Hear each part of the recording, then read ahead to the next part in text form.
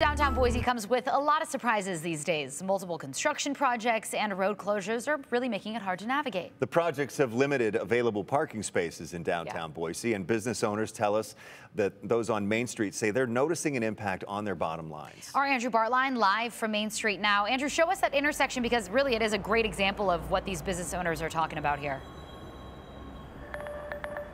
Yeah, we're at the corner of Main and 11th, and if you just kind of look behind me, you can see what looks to be some pretty heavy equipment digging out parts of kind of the sidewalk corner of the road right in front of some storefronts. There's not a lot of parking, like you said. It's a difficult area to get to with all these closures. So the businesses notice it, the customers notice it, the city knows it, and they're hoping they can get a better solution.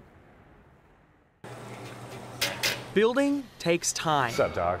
Whether it be a business or rapport with customers. Well, what can I get you? But after 5 years on the corner of 10th and Main, As long as there is a walkable path to our front door. Necker Coffee owner Grant Sheely is more concerned about what's building outside his windows. Cheers, bro.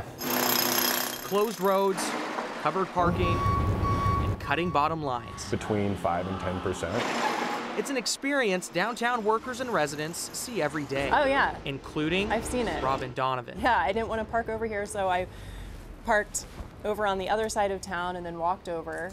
But I had the time. Not everyone has time to do that. And not everyone has the ability to make the walk either. We see 12 to 24 patients a day with foot and ankle issues. Kevin Chapman owns Foot Dynamics on Main. It directly borders the 11th Street rebuild. When there's like big equipment going, the building's shaking.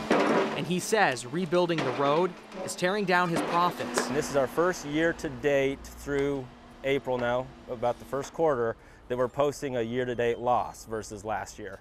This is actually worse than COVID. But they all know in a growing city, the building is inevitable.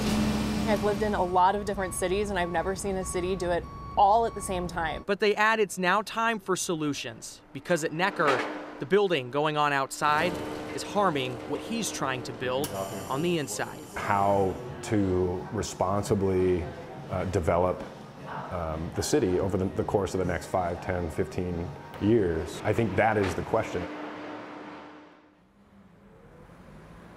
So those solutions that the city has kind of worked through is limiting some parking meters from 4 hours down to 2 hours, increasing some parking enforcement. That idea is to keep people moving, keep those parking spots available and open for others. But it seems that that's really not a solution that's working a lot for these business owners. So that conversation is still open and they're hoping that they can find something better going forward. But right now there are problems.